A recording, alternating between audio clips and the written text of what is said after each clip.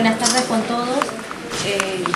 Hubo solamente 169 votos, no se llegó a lo que se estaba permitido en la hoja y en el reglamento, y bueno, entonces sería inválida la votación. Confirmando lo que usted dice, el reglamento bien claro dice de que no hay recuento de votos. El jurado no puede decidir si cuenta o no cuenta para saber cómo quedaron los candidatos, sino definitivamente no hay conteo. Es lo que dice el reglamento. Se clausuró la votación y damos como resultado final 169 votos. Les agradezco a ustedes su esfuerzo y su voluntad de poder colaborar. Un fracaso nuevamente, embajador. No hubo Consejo Consultivo 2015-2016. A ver, yo no quisiera decir un fracaso total, porque si analizamos los anteriores procesos de votación, yo creo que acá se hizo un esfuerzo, pero lamentablemente no fue suficiente el esfuerzo. Llegaron a 169 votos. Hemos esperado hasta las 4:30, como indica el reglamento. En la anterior ni siquiera pues, hubo participación masiva, ni siquiera hubo candidatos suficientes, en fin. Pero lamentablemente es lo que señala el reglamento y es el número mínimo que se requiere en esta colectividad. ¿A qué se debe, embajador, la poca convocatoria de los connacionales?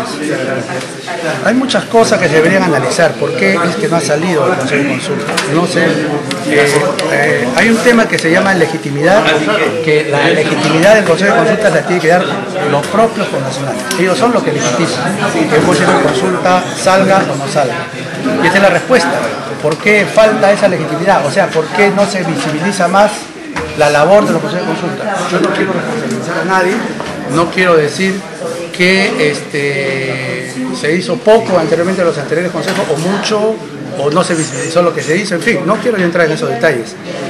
Pero lo lamentable es de que un mecanismo de interacción, de acuerdo a ley, no haya resultado. Pero no obstante, el Consulado del Perú, que siempre está en una permanente interacción con la comunidad peruana, tiene otro mecanismo que de alguna forma, no voy a decir que van a suplantar, pero sí, en cierta forma, van a paliar esta necesidad de una interacción permanente a nivel de miembros que quieran colaborar con el consulado, brindando su asesoría, su expertise en temas del día a día de la comunidad. Embajador, este resultado que arrojan las elecciones al Consejo de Consulta, ¿se puede direccionar hacia la comunidad peruana esta división que aún existe dentro de nosotros mismos? Es penoso reconocer que existe un divisionismo, ¿no?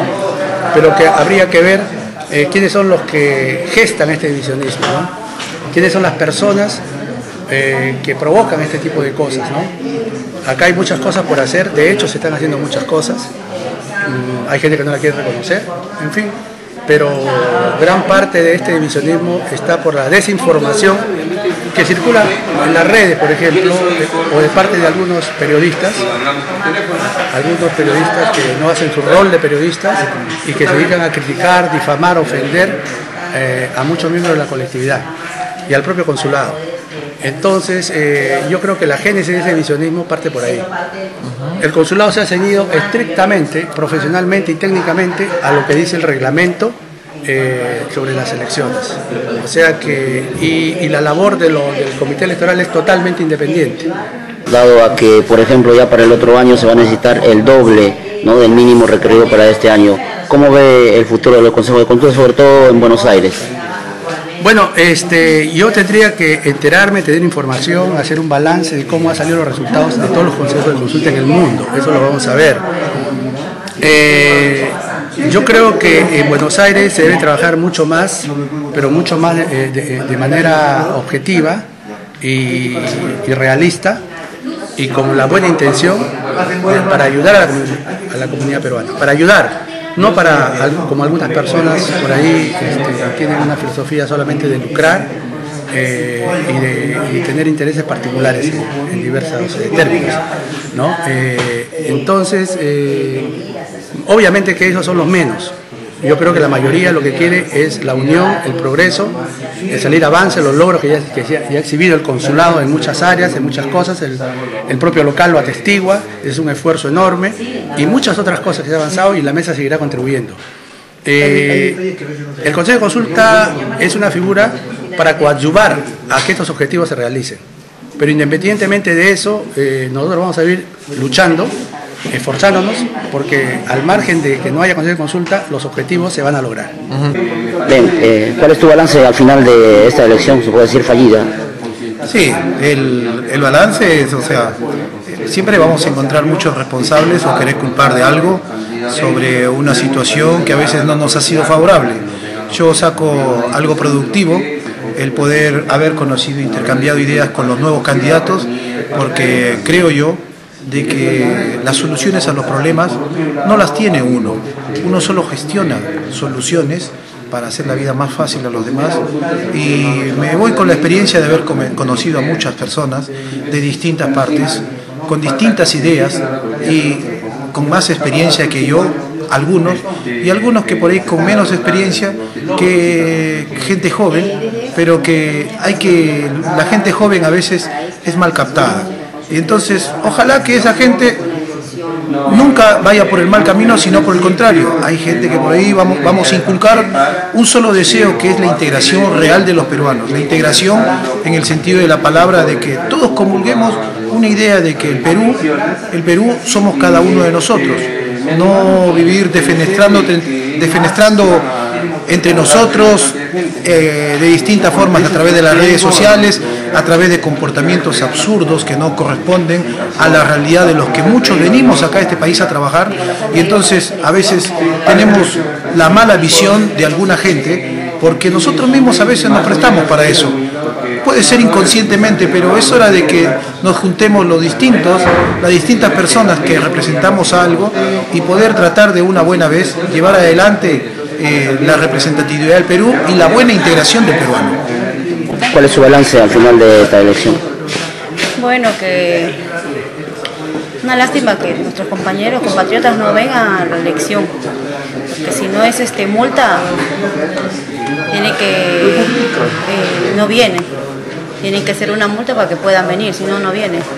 De deber como compatriota, y tenemos que venir a votar. Y bueno, una pena que no hayan venido. En términos generales, ¿cómo se ha desarrollado la elección? ¿Ha habido algún altercado, algún inconveniente? Sí, bueno, vino un periodista muy irrespetuoso. ¿Quién es el periodista? Bueno, dijeron que se llamaba el señor Pierre Manrique. Sí, ¿qué pasó con él? Bueno, a la manera que vino, no vino con una buena manera, vino con prepotencia y que quería saber cómo se había elegido. Nosotros somos miembros de mesa y no podemos dar declaraciones todavía. Aparte, no podemos estar al lado de un periodista. Supuestamente tiene una barra donde ellos tienen que estar. Bueno, después todo se calmó. ¿Pero qué pasó específicamente con él? Vino alterado, no sé, bueno. Quería saber. ¿Vino a votar? No, tampoco, no. Supuestamente dijo que vino a votar, pero no votó. David Figueroa. David Figueroa, tú has sido candidato al Consejo de Consulta. Bueno, sí. ¿Cuál es tu balance después de esta elección, que definitivamente no hay Consejo de Consulta 2015-2016? Es una pena, pero bueno, estamos nosotros, cada participante de FEPUBA que se lanzó, bueno, seguimos con ese paso de ser optimistas y seguir participando en el próximo año, y bueno, es el camino que vamos a continuar FEPUBA al próximo año, sí. Y no bajar los brazos, quizá el otro año tengamos consejo con los estudiantes de FEPUBA. Bien, en cuanto al organizativo, la cuestión organizativa de las elecciones, ¿qué nos puede decir? ¿Estás conforme? ¿Piensas que no ha sido transparente, no había objetividad en la elección? No, estuvo bien. Yo no me quejo, no reclamé nada, así que está bien. De parte nos hemos presentado, hemos cumplido los requisitos, nos hemos presentado, hemos hecho campaña, nos han permitido hacer campaña, así que no tenemos problemas con eso. Bien, definitivamente, en resumen, ¿qué es FEPUBA? Para la gente que no conoce. FEPUBA es la Federación de Estudiantes Peruanos en Buenos Aires. Somos estudiantes de distintas carreras, de distintas universidades, y estamos con el fin de hacer servicio a la comunidad peruana con respecto con el voluntariado, campaña de salud, información estudiantil, información sociocultural. Eso es lo que es FEPUBA. Bien, si bien no ha habido escrutinio de los votos, ¿me podría decir más o menos qué idea tiene de cuántos votos ha sacado el FEPUBA, dado a que algunos de los miembros de la Junta Electoral han sido precisamente del centro de estudiantes? Sí, bueno, según el conteo que hemos hecho, así entre los estudiantes que han venido a apoyarnos, hemos llegado nosotros a contar casi 125 a 128 votos. 128 votos de los 169. Los estudiantes. Por eso, digamos, de los 169 votos total, ustedes han sacado nosotros, 128. Por eso decimos que en esa parte FEPUBA es muy optimista. Hemos llegado porque hemos contado y han venido las amistades, nos han hecho el conteo.